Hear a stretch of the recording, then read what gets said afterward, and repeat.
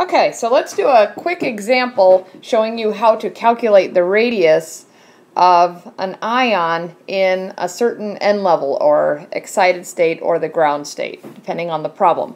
And we're using the Bohr model for this calculation. Okay, so the first thing we want to do is remind ourselves what equation we're talking about. And so the radius of any atom or ion, one electron atom or ion, at a given n level is equal to n squared times a sub naught, which is the Bohr radius, divided by z, which is still the atomic number. So this is the radius at whatever n that is. Okay? So it's the radius of the orbit. Okay. So, and let's also remind ourselves that the Bohr radius is 52.9 picometers. Okay? And also, we have a beryllium 3+ ion, so that's a 1 electron ion, so we are allowed to use the Bohr model. But what is Z for beryllium? Okay, and Z for beryllium is 4, that's right. Okay, so now we're ready to do the calculations. So we want to do, oh, and the third excited state. So what n is that? So third excited state, ground state is n equals 1, first excited state n equals 2, so the third excited state is n equals 4.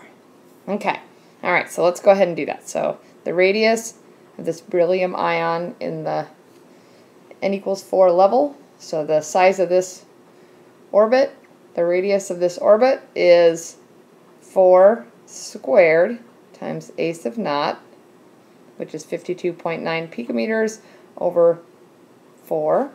Okay.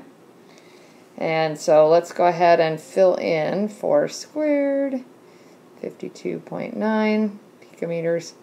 Notice those are the only units in the problem. Okay. So R4 is going to be equal to 4 times 52.9 picometers. Okay. And so I canceled out one of these squared 4s, okay, with the one on the bottom. All right, and we end up with 211.6 picometers, okay?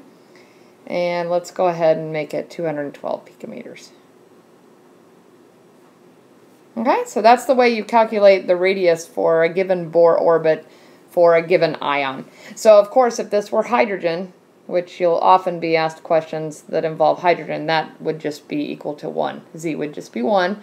So just put that in there, and then you'd only need n and a sub naught.